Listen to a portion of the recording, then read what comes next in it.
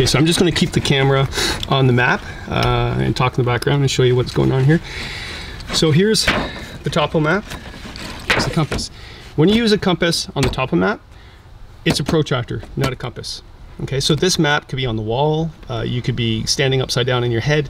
It doesn't matter if it's situated north.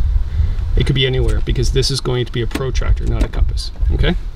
So let's say I'm at High Falls, and you kind of have to know where you are to do this. Actually, you know what? I'm going to change that. Let's say, okay, we know where we are. We're actually on this, right? We're at with a canoe right beside this old railway bed, and we want to paddle down Grand Lake. Okay, we want to paddle down Grand Lake, but it's a really misty morning, and we don't want to get ourselves lost. So we're going to call that A. That's where we start. And let's just go. We want to get to at least to that point. So we'll put there and we'll put B, okay?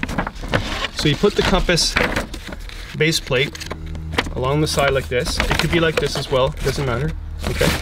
On the base plate like this.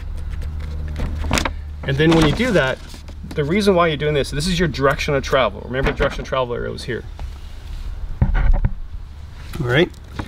So don't do this. You're not going from B to A, you're going from A to B.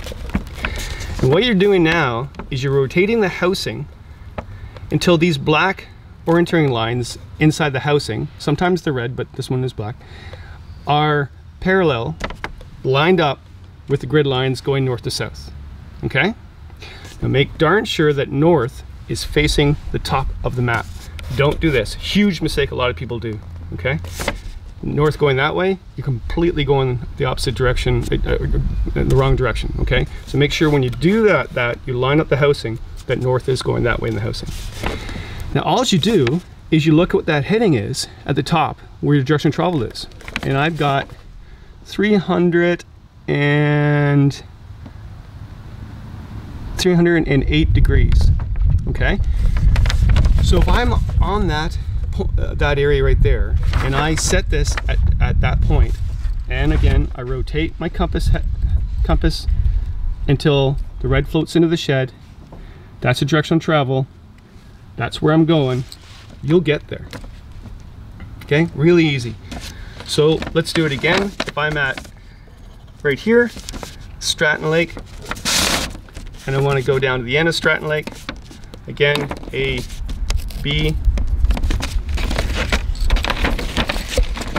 base plate along the side, direction of travel, here's where I'm going.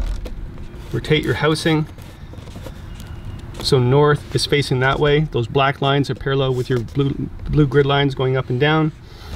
And then you take your heading off the top, your direction of travel heading, which is actually 110 degrees, okay? So if I wanted to go 110 degrees, oops, I would rotate my compass until the red goes into the red, and that's the direction I'm going. Easy peasy.